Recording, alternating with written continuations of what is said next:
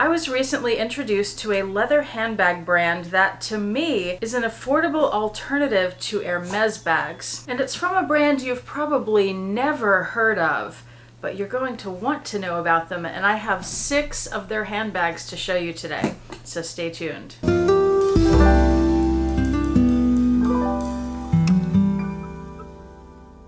Hi YouTube, Autumn Beckman here. Welcome to my channel, or welcome back to my channel. My channel is all about luxury living on a budget, from high-end luxury handbags and small goods to the everyday luxuries of life. If that sounds interesting to you, please make sure you subscribe, click the bell notification icon to be notified when I post new videos, and be sure to like the videos that you enjoy. And one of the perks of subscribing to my channel is you get to see my community post on your YouTube homepage, where I post deals, discount codes, sales, and rare finds related to these beautiful things we love. And in fact, my community post is where I first told you guys about these bags, because I wanted to let you know about them right away. You'll find out why in a minute, because, well, the reason is because the stock is very limited, and I couldn't do a video yet because I was waiting on the bags to arrive. They are here now, and this video is in collaboration with a few other people: Winnie Bee LV, Loves Couture, and Fuchsia Floyd, who have also purchased handbags from this collection. Either different bags from mine or different colors from mine. They will be showing those in their videos, so I will have all of those linked below. I will also have, of course, the link to the bags and the links to a couple of other videos that I'll mention here in just a minute. But before I get to that, let me give you an overview of what I'm going to talk about in this video. First, I'll show you all 6 bags, but just give you a really quick look at them, just so you know what we're talking about here. Then I'll tell you how I found out about them and what I've learned about them. And perhaps most importantly, I'll tell you what you need to know before you go out and buy one. I'll give you a hint: the website cannot be trusted, so I have some information for you on that. And then I'll give you a more detailed look at the bags and do some mod shots so you can get an idea of the sizing. The name of the handbag company is Henry's Leather Goods, and if you try Googling them, you will not find much. There's not a lot of information about them at all. Let me show you what I have here. The first piece, this is what drew me to the collection.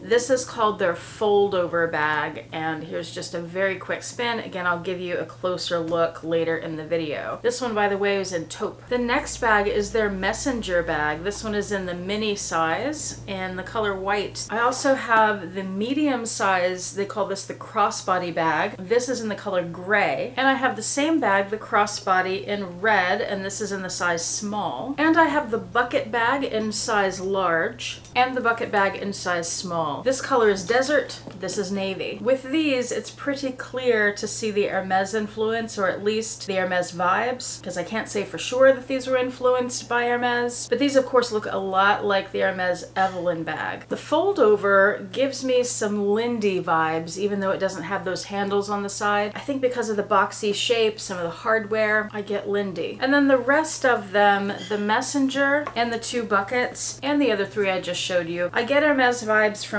those because they're all leather. They have that sleek, minimal design. The silver hardware, which at some angles looks a bit like an H. When I first saw these, I was sold immediately, had to get some, and I immediately thought, that looks like Hermes. Now, how did I find out about this company? Because like I said, if you Google it, you won't find much of anything. The reason you won't find much of anything is they are no longer in business. So the bags that are still available for purchase are the only bags left. They're not in production anymore. That's one of the reasons I bought 6 of them and told you about them right away so you could go snatch them up. And it's why I'm making this video, so that you guys will have a chance to get them while they are still available. I found out about them through Alana, who has a YouTube channel called Coach Craze. And I actually didn't see it on her YouTube channel first. I saw it in one of the Coach Facebook groups that we're both in. She posted a photo of the 4 bags and 2 wallets that she had purchased from the collection. And again, they were just beautiful. And she wrote this whole paragraph where she was raving about them. And then she made a video, and then she made another video because a lot of people were interested, and she was learning just like I have been, getting new information, and she wanted to provide that information for you guys. So I will certainly have her channel linked below so you can watch her videos as well. I think she has some of the same bags that I have, but in different colors. And as I was researching the company, both before I purchased the bags, but also so before doing this video. I like to be prepared and have as much information as I can for you guys. I came across a video that Suze What did. I'm going to have that linked below too.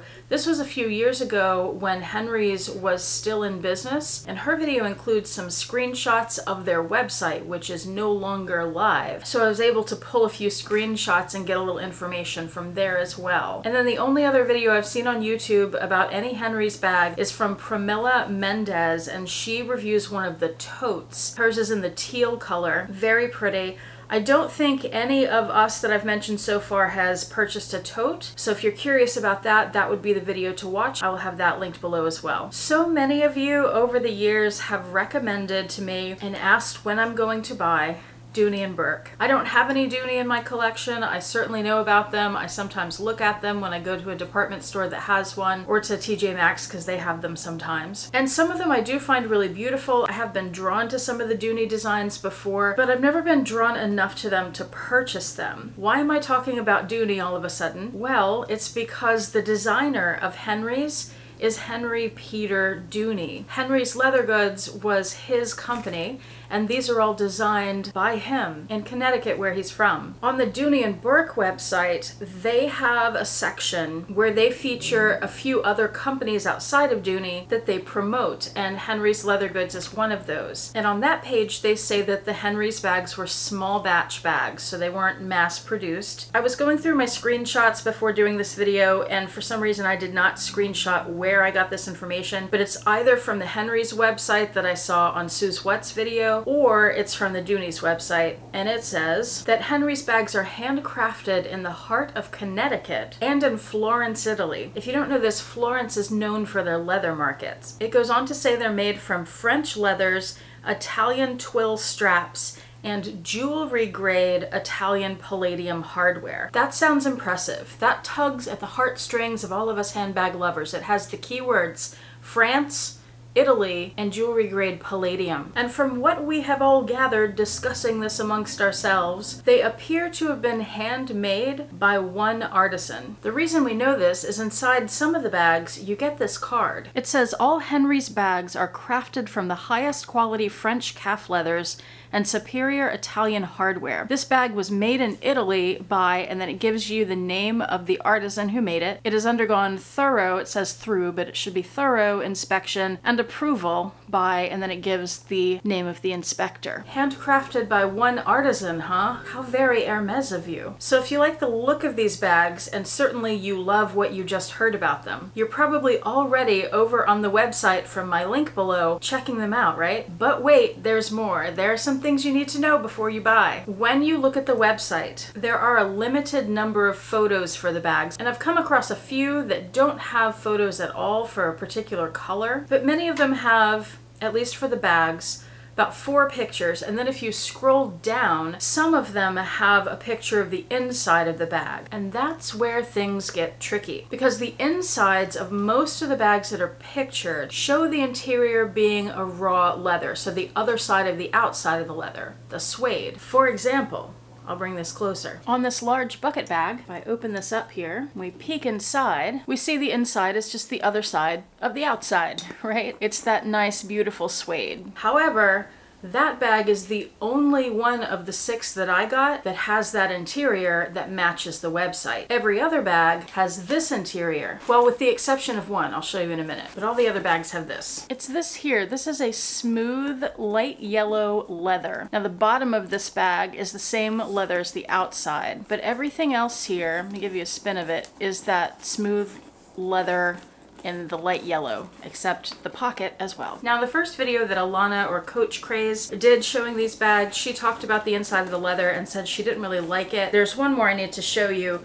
that she liked better. And of all 6 of my bags, the Messenger is the only one that has this different interior. That was the same with hers. Her Messenger had this interior. And that is this more brown leather. And that's all over the inside of the bag. So side by side, just to give you a color comparison, That's how they look. Now feeling them, the darker leather in the Messenger does feel slightly softer than this one, but they're both very smooth. So I wanted to point that out. And in the video I told you where there's a tote, that also has the light yellow interior. So far, of all the people that I know that have purchased these bags, the only ones that have had the suede interior are my large bucket, and then there's a small drawstring pouch that doesn't have a strap. That also had the suede interior. Now I can't guarantee that you would get that interior with every color of that particular style bag, but I would guess that you're more likely to get it if you order that particular style of bag and that particular size, because my large bucket has the raw suede, but my small one has the yellow leather. The yellow leather, by the way, feels like it might be wipeable. I haven't tried that though. Another difference we've seen from the website, on the backs of the bags, the website shows that Henry's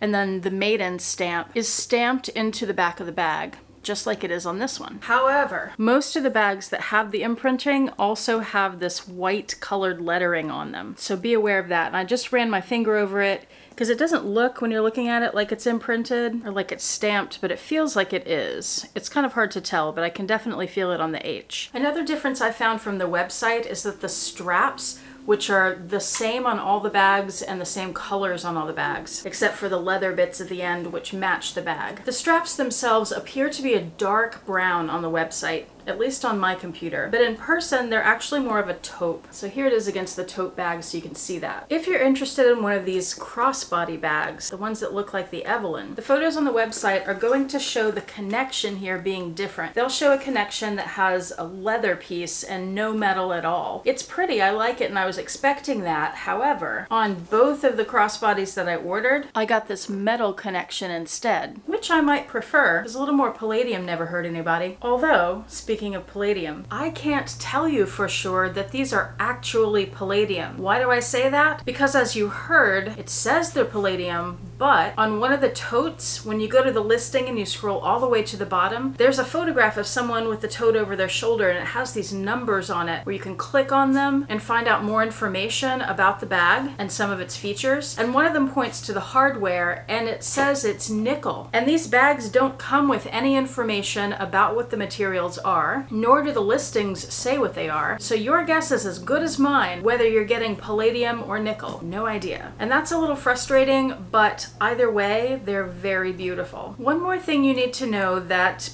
isn't the best news, and then I'll give you some information that will help you pick the better bags, fingers crossed. The leather is very inconsistent across the different bags. All the leather is beautiful to look at, but it's not all so nice to touch. My large bucket bag is what you think of when you think of beautiful, soft, gorgeous, smushy leather. This is the one that has the raw interior, and it is fabulous. This is everything I dreamed this line of bags would be. The rest of the leathers, because they have that leather interior as well as the leather on the outside, they're a little more stiff. They're not so smushy. They're still malleable, but they're not smushy and just, here, look at this. I put it on my hand.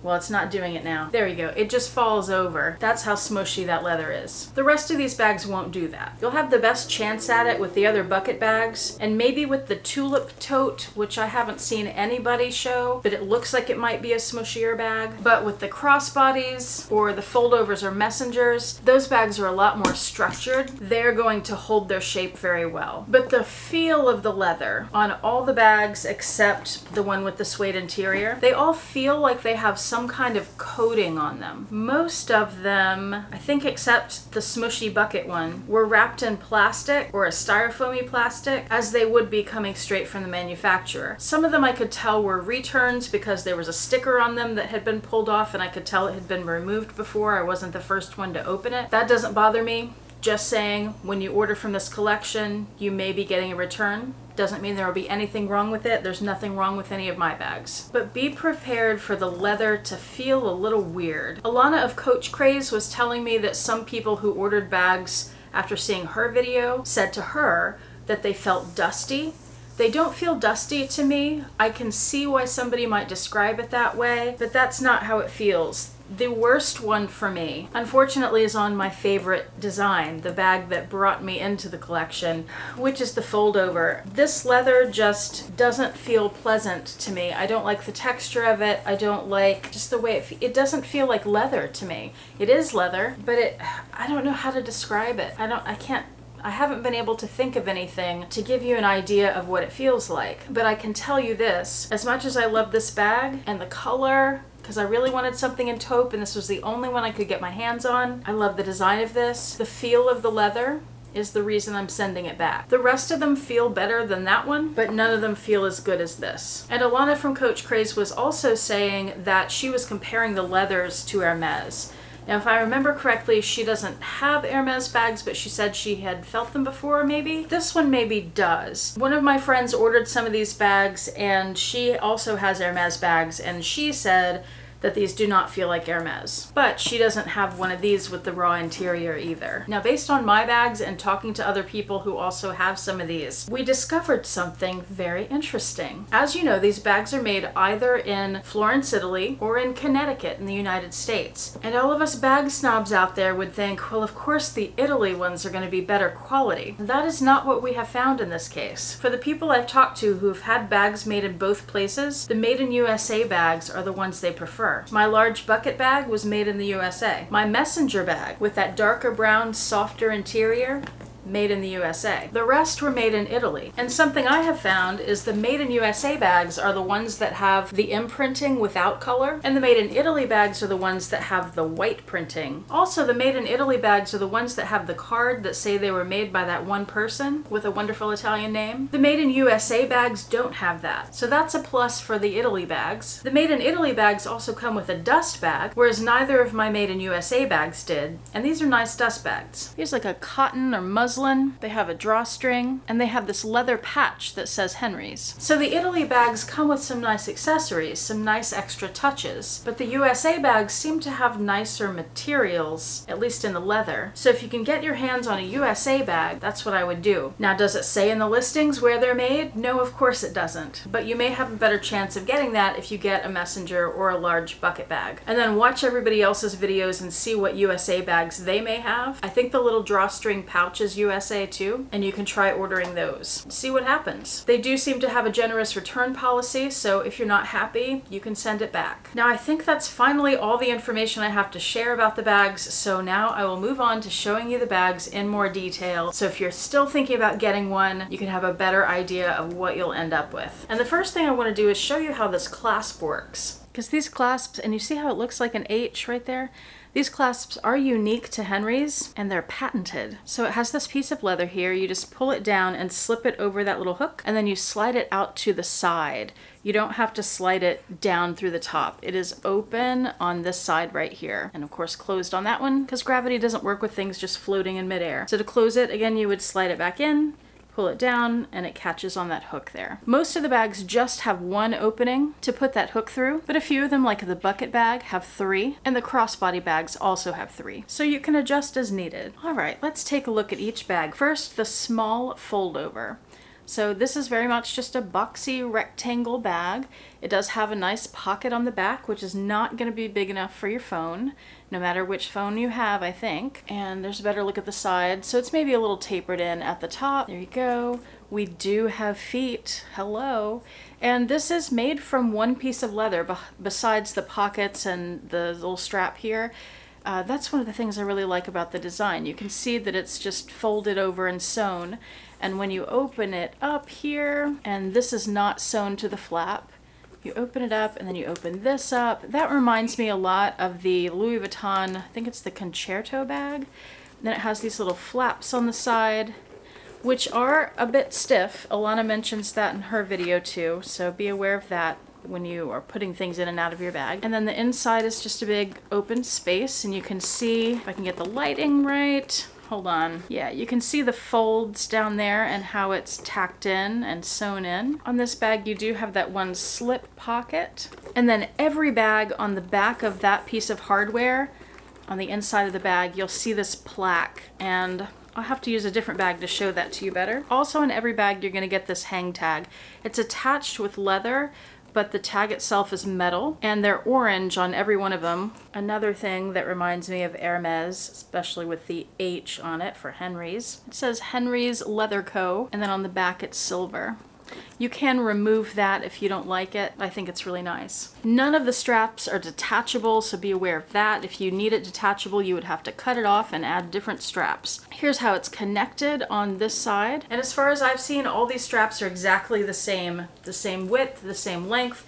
They're adjustable, it's very easy to adjust them, and they have a little leather piece here to help keep the two pieces from flopping around all over the place. And some of the bags, it will tend to be the made in Italy ones, will come with this little paper tag. It says Henry's. Inside it tells you what the bag is and what the price is. So this is the small fold over crossbody in taupe, and it was $300. And then on the back, it says American Heritage Redefined, designed by Peter Dooney, handcrafted in Italy.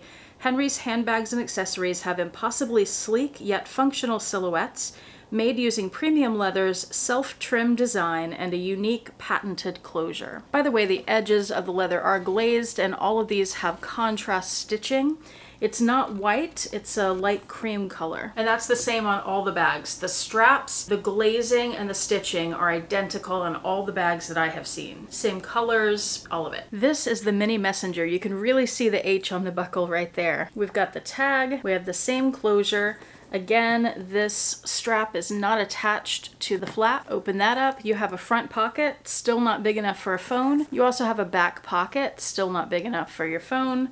Although, actually, let me try mine. I have an iPhone 10, and it does not fit, no. Coach Craze does a wet fits on some of her bags. I'm not doing that here, so if you want to see that, you can go watch her video. So the back pocket, we have the sides, very similar to the fold-over bag. We have the bottom with feet. We open this up. There's a flap here to open, again, just like the fold-over bag. I took the stuffing out so you can see it better. Yeah, this leather is so much nicer than the yellow. The light yellow stuff. It's really pretty, it's soft, and does feel maybe a little more pliable. I feel like this leather's gonna show wrinkles more. I don't know if that's coming across, but there's some wrinkles in there. I love this bag, but this is the other one that I'm sending back. The only reason is the color. I wanted to get one to see it, and I didn't like any of the colors that were available when I went to get this. I really would prefer it in taupe, but they didn't have it. I think Alana got the last one, so I'll keep my eye out, and if another one comes up in a color that I really want, I would definitely order this again. This is the mini size. There's also a small. I might go up to the small. Yeah, this leather is so nice. That was the first time I'd taken the stuffing out of this, and it feels really good. And now I'm second guessing whether I should return it. I still have time to think about it. I feel like even with this one that I keep picking up and thinking, should I return that? And then I keep saying, yeah, I should. These are such beautiful bags, despite some of the discrepancies and despite the feel of some of the leathers. I feel like if I send them back, I might regret it. So I'm still thinking. Oh, and I should do mod shots with these. So here is the fold over in the small size on my shoulder to give you a sense of the size of that. They do have a mini in this, which Alana has, so if you want to see that, and she has the small and the mini, so she can compare those for you. Here's the small fold over next to the mini messenger, and the mini is bigger. None of the minis are really mini. They're all really good sized bags. There are those two next to each other, so you know what that looks like. With the bucket bags, they have 4 different sizes. There's a mini, the small, there's one in the middle, which should be the medium, but they don't call it a medium. They just don't call it anything except a bucket bag. And then there's the large bucket bag. They're all each about an inch in difference, but I don't know where that inch is. I think it's across the bottom measurement. Oh, sorry, I'm a little all over the place here, but here is the messenger bag on my shoulder to give you a sense of the size of that one and how that looks. Okay, the large bucket bag, I'm gonna put that on my shoulder, and I'm gonna put the small bucket bag crossbody so you can see the difference between those two. There's definitely a difference, but it's not as much as I thought it would be. So there's the small size again, and then here is the large size. The only one of these bags that I have carried so far is this one. And even with this strap closed, it's plenty big enough for me to stick my hand down and get my phone out of the pocket inside or anything else I need to get. So let's see this one up close. And by the way, the buckles may seem cumbersome, but I haven't found them to be that way at all. I found them really very easy to buckle and unbuckle when I need to do that. So there's the front, which that does hang straight. I'm just holding it crooked. So there's the front and the side and the back and the other side and the bottom. The buckets do not have feet. And you can see that the bottom is oval. And one of the things I was concerned about is how stiff that would be and would it just be sticking out from my body so far? And it's not, it's smushy. All right, let's open this up. You've already seen the inside of this bag, but it's hard to hold up because it just wants to fall in on itself. But it's just lined in the suede, as you can see. It has this one pocket back here, which is a perfect size to put your phone. And then now I can show you the Hermes tag. It says Hermes and then made in wherever. So this one, USA. And it does have gold toned screws there. It's interesting. It's the only gold thing. So now we have the small bucket. This is in navy. By the way, when I pulled this out of the box and I saw the color of the navy, I was like, oh my God, yes. This might be the prettiest color of all of them, in my opinion. I think it's just gorgeous. It's a very rich navy. Beautiful. So the inside is that yellow. The base is the same blue leather as the outside. You have a pocket. And then one thing I neglected to mention earlier is the Made in Italy bags will have this little orange cloth tag. And I don't think I can get in there up close to show you, but on one side it says Hermes, and on the other side it says Made in Italy. I have two more bags to show you. By the way, I'm so sorry I neglected to mention that I didn't actually purchase this one. A very dear friend purchased it for me as a belated Christmas gift. I was telling her about these bags because I knew she would like them, and she bought a few, and she was asking me which ones I was looking at, so I gave her a list. Next thing I know, she was emailing me that one of the items on my list had been checked off. So let's look at this one first. So again, this is what they call the crossbody bag, and this is in the small size, which is bigger than I was expecting it to be. It has a giant pocket on the back, definitely big enough for your phone. This one has the tag, because this one is Made in Italy.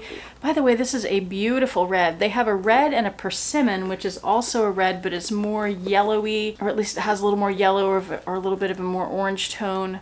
Here's the bottom. It's really a beautiful, beautiful red. Now, those of you who know me well may remember that red is not my color. So why would I have put this on my list? Well, it's because of this photo, which was on the website. It's right at the top of all the Hermes bags. And I saw that and I thought, oh, that's really beautiful. I want to get one of the red ones, but I want to get it in a smaller size because I don't want a big pop of red. I want a small pop of red. And this is bigger than I thought it would be. It's like the perfect size. They also have a mini size, and then this is what they don't call a medium, but is a medium, and then they also have a large. The larger sizes of this are harder to find. You may need to wait for someone to return one. This color, which is gray, wasn't on the website anytime I looked, and then suddenly it was, and they didn't even have a picture of it. I snatched it based on just having familiarized myself with the names, and there was nothing else in gray. This is the only thing I've seen listed in gray at all. Oh, by the way, I wanted to compare the gray and the taupe. There may have been one other thing I saw listed in gray. The taupe and the gray look very similar on the website. Yeah, there must have been, because I saw something in the gray and I was like, that's taupe. That's like a little bit darker taupe. But it's not. It actually is gray, but it's very, very similar to the taupe. So there you go. I could do a messenger in that gray. If anybody sees one, let me know. They're both beautiful colors. Anyway, back to the red bag. Keep thinking of more things to tell you. There's just so little information on these. I want you to know everything I know. All right, let's look inside here. So we have the yellow interior. So there is the inside. It has this one slip pocket, and that's it, other than the pocket on the back. Here's this bag on the shoulder, but this is really more of a crossbody bag, isn't it? Let's do that. It is very easy to extend these. So there it is, crossbody, and there you go. Looks good with what I'm wearing. I will say one thing I've noticed when I wear these crossbody, because of the way the straps are attached, is it lays flat across here, but then it kind of twists out because of the way the ring hangs. So I've got the edge of the strap poking me a little bit. It's not that bothersome, but it's something I wasn't expecting. And for the medium crossbody bag, this one looks like this on me. It's very nice. Here's the front. I should do this up for you because it's so pretty when it's closed. So there's the front, the side, and the back, and the other side, and the bottom, and then the inside, which again is that yellow. And we do have a pocket inside this one as well, although it's very hard to see with all the shadows. That's it there. That's a great big pocket. Goes all the way to the bottom just about. that would definitely hold your phone. And of course you saw the pocket on the back of the bag, right? I have to say the leather on this one doesn't feel the best. It feels the most similar to that fold over that I'm returning. I have been looking for some kind of alternative to the Evelyn bag for so long. I do have the Coach, what is it called? Let me grab it. The Coach Emery. This is the 18 or 22, whatever size this was. It has a strap too. And this is great, but I wanted a bigger one. I had the bigger Emery, but it was too stiff. This one is more pliable. It's more like the Hermes ones, and I really like that about it. So this one's a keeper, even though I'm not crazy about the feel of the leather on it. I think that finally brings us to the end of the video. I've been racking my brain and I can't think of anything else to tell you about these. But if you do have questions, please leave them below and I'll do my best if I have the information to answer your questions. Also, make sure you watch the other videos to get as much information as you can on these, because stock is limited. Even though you can return things, you want to make good decisions, right? So Winnie Bee LV, Loves Couture, Fuchsia Floyd, they're all collaborating with me today. And then I also have videos linked for Coach Craze and Sue's What, so you can see a little bit of the old website. And of course, I have the bags linked below. Thank you so much for watching. I do appreciate it. Hope to see you back here next time, and I hope you have a fantastic day. Bye.